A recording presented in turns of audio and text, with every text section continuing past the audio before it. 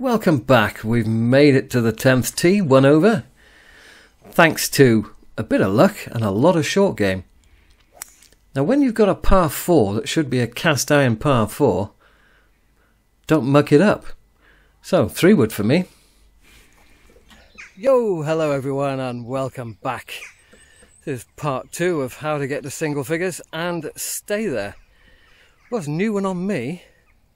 As I was walking back to the 10th tee box, the lady who was behind me on 9 just came off the 9th, walked into the middle of the 10th fairway and overtook me. There she is on the green. Seems like anything goes here as far as to what tee box you use or whether you use a tee box or not. Anyway, the back 9, which is the harder of the two 9s, I think, simply because of 12, 15 and 17. But we'll tackle them when we get there and hopefully we'll do okay today. The 2 holes which are very easy to double bogey. So we've got to be not more cautious, but certainly more careful where we aim and with our shot choice. Right, the green's finally clear, we can get going again. Well, by hitting the draw, I'm on the left-hand side, which puts me offset to the green. So I'm glad I didn't use a driver, because then I'd be even more offset to the green. And that's a bit clunky.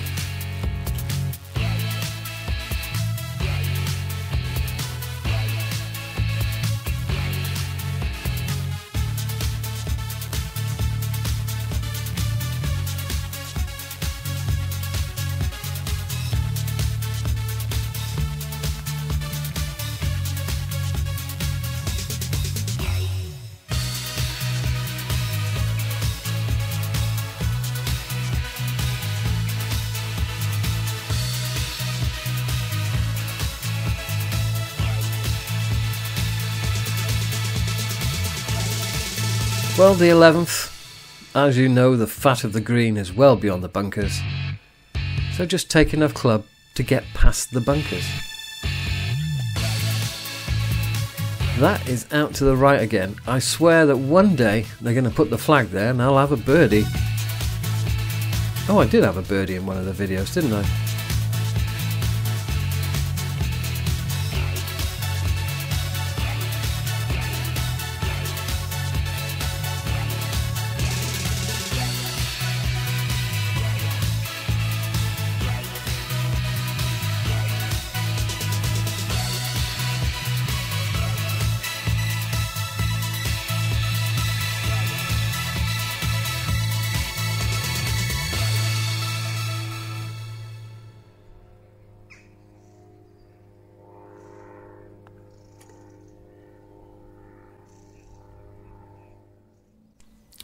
Well, the 12th, and oh dear, there goes a single magpie.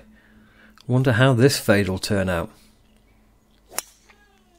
Yeah, I'm pretty certain the fade's supposed to go the other way.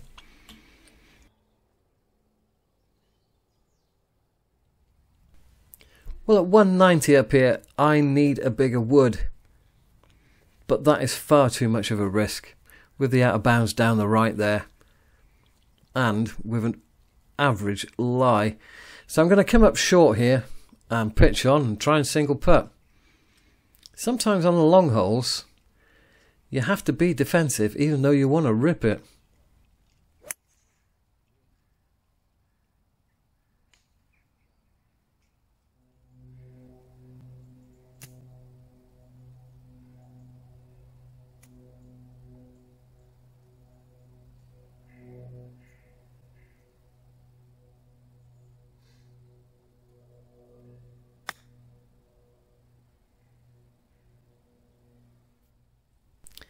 The 12th green is a complete and utter yeah. And if you think this putt looks difficult, you should see it in the summer when it's at full speed, because that just wouldn't stop. It would keep going another 3 feet.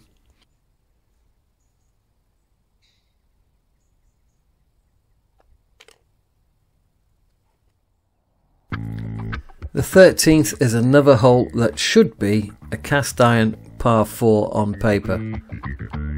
So it's 3 wood again. And try not to muck it up, really. not about making the birdies, it's about not mucking up. You got to get your par. I got 91, and on the upslope this demands more club, and I'd rather hit a smooth pitching wedge than try and thrash the 50 degree.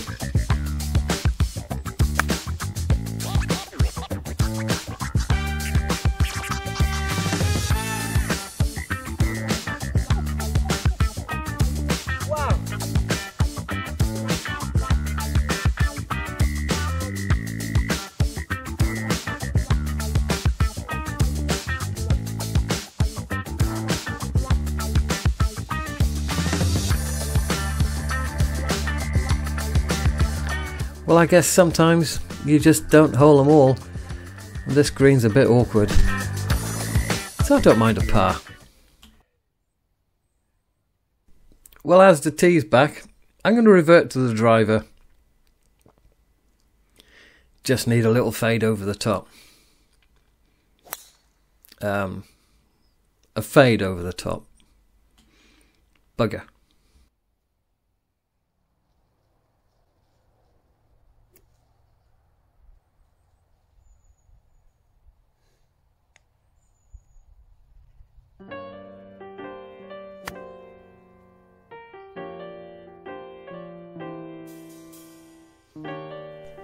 No point throwing the toys out the pram.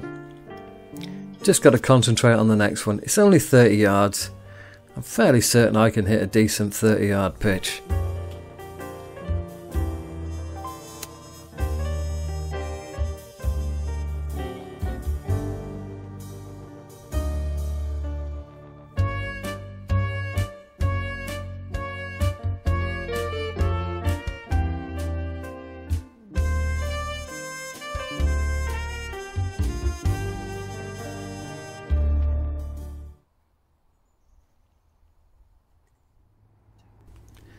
Well, back in the chute, the 15th is an absolute brute. And I'm not even teed up on the stops, they're further back. But a decent drive, so, you know, we got a chance of the par. It's always a slim chance of a par on 15. Got a reasonable number here.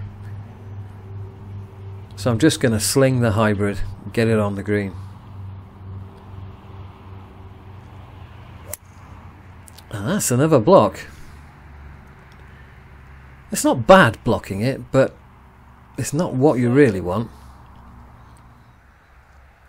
Got about 30 yards. I'm going to take the sand wedge. I'm going to make sure I do not get caught on this false front. And the green drops off to the right as well, so I'm just going for the middle of the green, about pin high. And if it ends in a bogey, it ends in a bogey.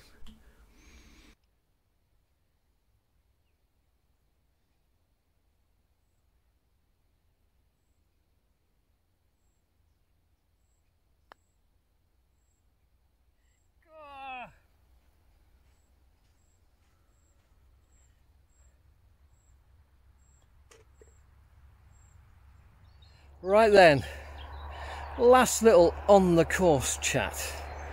Now I've just seen I'm getting away with murder. I'm slapping the driver, I'm not hitting it straight today, but the short game's working out. And that's the important thing about single figures, is you really do have to have a short game.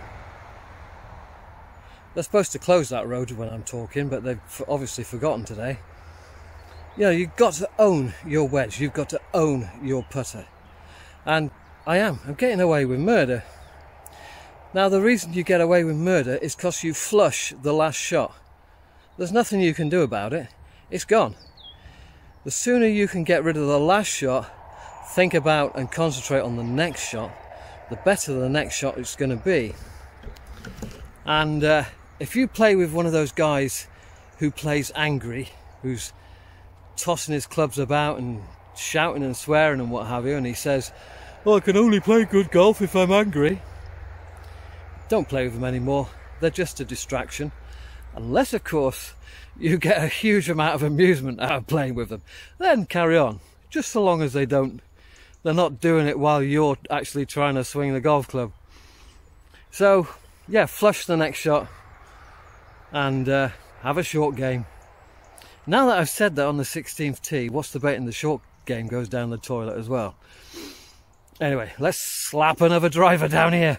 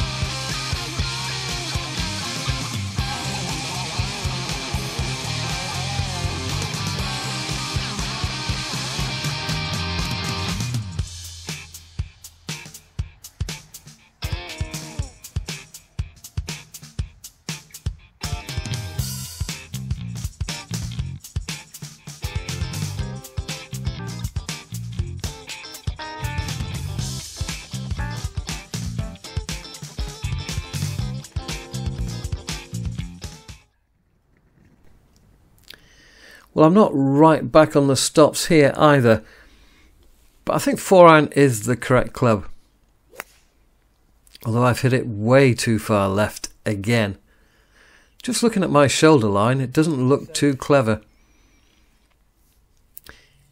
Now, this is an admission of failure, really. There's a steep downslope over this bunker. There's no way I am going to get this anywhere near the flag. The only thing I can do is to make damn sure I don't go in the bunker.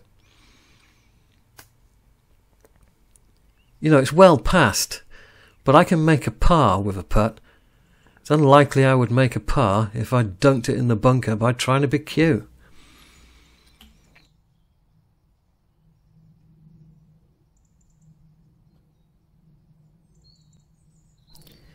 Well, it was a really good try, but it's another bogey. But you have to accept your bogeys. You're going to make them. So don't get your arse out when you do make one. 18th tee, cut on the right hand side. This is more difficult than normal because I've got to play away from the trees and play safe.